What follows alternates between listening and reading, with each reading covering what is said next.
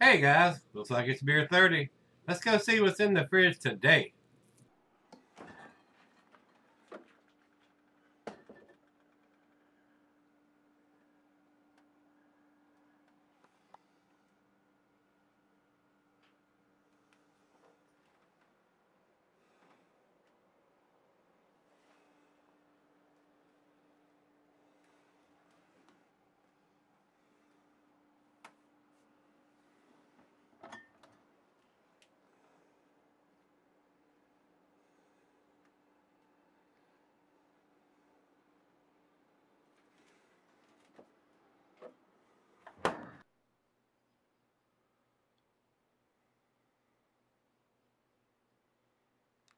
Hey everybody, thanks for stopping by Gregsbeerreviews today. I do certainly appreciate it. Thanks for spending a little time with this old man today. Today's beer comes from Dark Horse Brewing. This is their bourbon barrel aged Plead the Fifth, and this particular one has a vintage of 2013 right here on the front of the label here.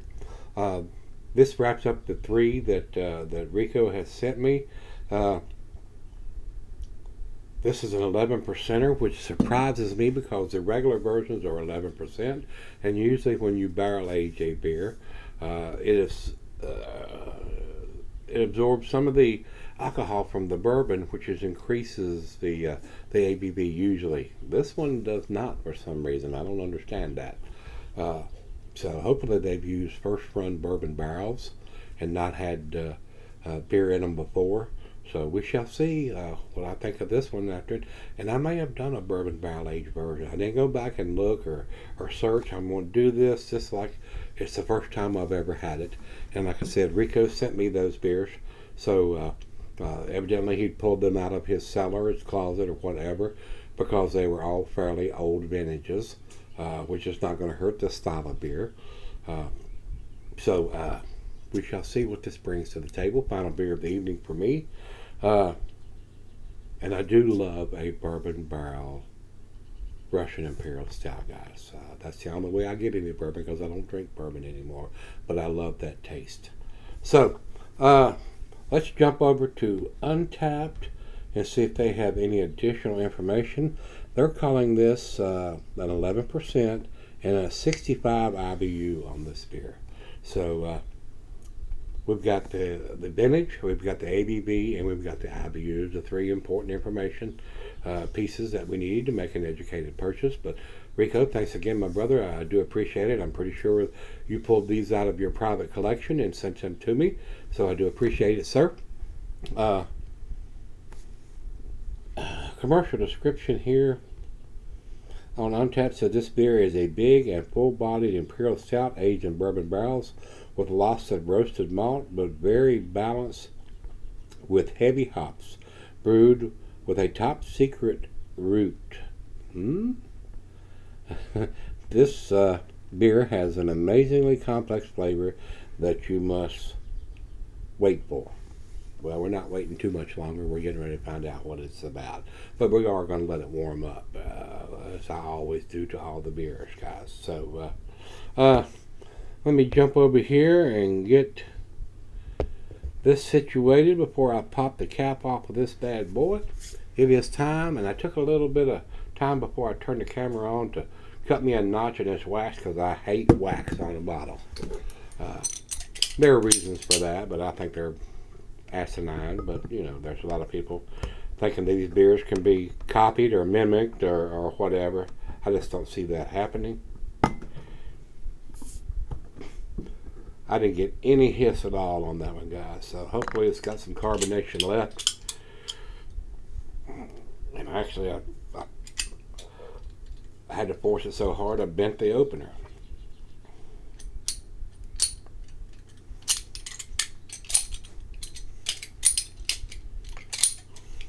I hate when that happens.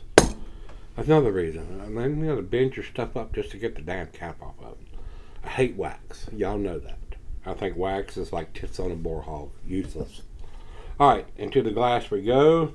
And while I pour this, guys, in it, and I doubt it's going to have a whole lot of carbonation with no hiss. Food pairing, general chocolate, dessert, digestive. Glass out of pint, becker, non tumbler, snifter. I got my favorite tulip glass today, guys, and it can be solid for a long period of time.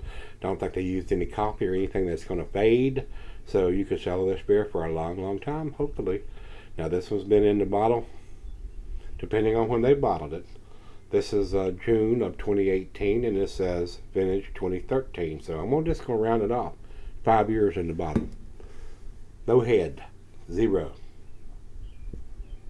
Pitch black, guys. I'm not getting any light through that at all. To the nose we go. Nice bourbon notes. I'm getting that. Rich roasted malt.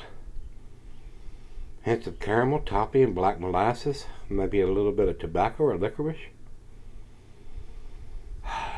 The bourbon is overpowering any kind of dark fruit that I can get right now, but we're going to let it warm up. It's right out of the fridge and see if we can detect any dark fruit once it comes up to room temperature. Smells pretty damn good. I mean, smells, matter of fact, it smells awesome. Definitely getting the bourbon notes. And that's what I want to see. When I see it on the bottle, I want to see it. I want to smell it. I want to taste it. Because I'm sure this is not a cheap bottle of beer to buy. Maybe get a little bit of vanilla and coconut now that it's opening up a little bit while I'm flapping my gums. Smells pretty good. Let's dive in. Cheers, everybody. Cheers, Rico.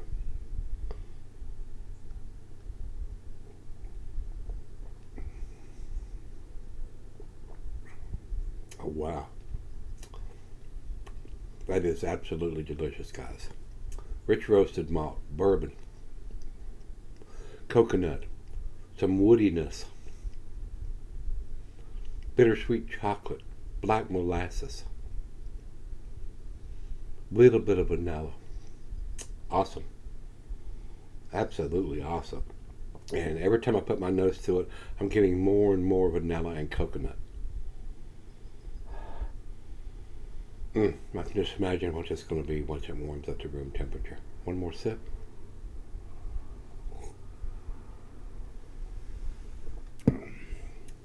Wow, so smooth. I just can't believe it's still 11% once they put it in the bourbon barrels. Usually that kicks it up a notch or two on the ABV, but they're telling me it's still 11% like the regular version. Kind of find that hard to believe, but it is what it is. We have to go by what they're telling us. So let me sip on this, let her taste it, and I'll be right back. Alright guys, I'm back. I've been sipping on it for a while. Didn't leave a whole lot of lacing at all on the glass, but usually that's a representation of how well the beer is made, but you can't always go by that because this is an outstanding beer. It has got a lot of flavor. The bourbon is there, the roasted malt is there, hints of caramel, toffee, black molasses, coconut, vanilla, bittersweet chocolate, maybe some raisins or some figs in there. It is absolutely outstanding, guys. This has cellared very well. 5 years in the bottle. And now that it's warmed up, awesome. Freaking awesome aroma. A lot of stuff going on with this beer. If you can get a bourbon barrel aged version of Plead the Fifth, you need to pick it up. Cellar it. Pick up several of them. Have one fresh. Then have one after a year or 2 or 3, and then one after 5. Pick up a 4-pack of these, and then one after 10, or one after 15, or even 20 years. This is going to be an awesome beer, and this is going to get better as the cellars and everything comes together and combines. Awesome. This is absolutely outstanding, guys. I am blown away by this beer. And like I said, Rico didn't tell me what he paid for this. Bourbon barrel aged beers are a little more expensive than the regular versions, of course. But this is a very tasty beer. I'm not a fan of the wax, y'all know that. But it is a very tasty beer. Final chug.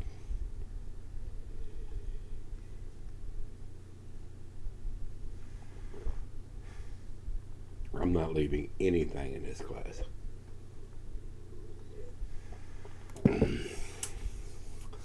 Absolutely awesome. Absolutely freaking awesome. There's probably a lot of beers that cost a lot more than this. Like I said, I don't know what he paid for this. He did not tell me. But it is a very good example of a bourbon barrel aged Russian Imperial Stout coming in at 11%, if that's accurate. I have my doubts about that. If the regular version is 11%, then they put it in first run bourbon barrels, which the bourbon alcohol is going to be more than what this beer is, and it doesn't absorb any of that alcohol. I'd be damn surprised if this is not a 12 or a 13% after it comes out of the bourbon barrels. But they're telling us it's 11%, so we have to go by that. So it's outstanding, guys. It's a 10 from me. Absolutely 100. Over to Beer Advocate. Beer Advocate says 4.53. Probably some of the best numbers I've ever seen from these guys ever since they changed their ratings on the beer. 4.53. Awesome. Absolutely awesome numbers. And they say it's world class, and I agree. It is. It's world class. That's beyond outstanding. World class is top notch. Over to Untapped. We're going to go over there, and they say 4.42. Awesome numbers there. Not quite the best numbers I've seen from them, but pretty close. Definitely into the A category, not the A minus, the A category. And I can't think of a reason why I should not give it to 10. So that's why I'm giving it to 100, to 10. It was a perfect final beer of the evening for me. Didn't get a whole lot of booziness. Now there are some big beers that are, like Avery does, that are fucking 17, 19, 21, 23%, which has a heavy booziness to them, being that much alcohol. I mean, it's almost virtually impossible to hide 21 or 23% alcohol. Now this is half that, 11%. So it drank very, very well. So I enjoyed this. Tasty beer, guys. If you see or you can get your hands on a Plead the Fifth bourbon barrel aged version, no matter what the vintage is, you probably ought to pick it up. If your pocketbook can handle it, pick it up. And if your pocketbook can handle picking up more than one, and I'm probably sure this is done in a 4-pack, being 11%. Spring for the 4-pack.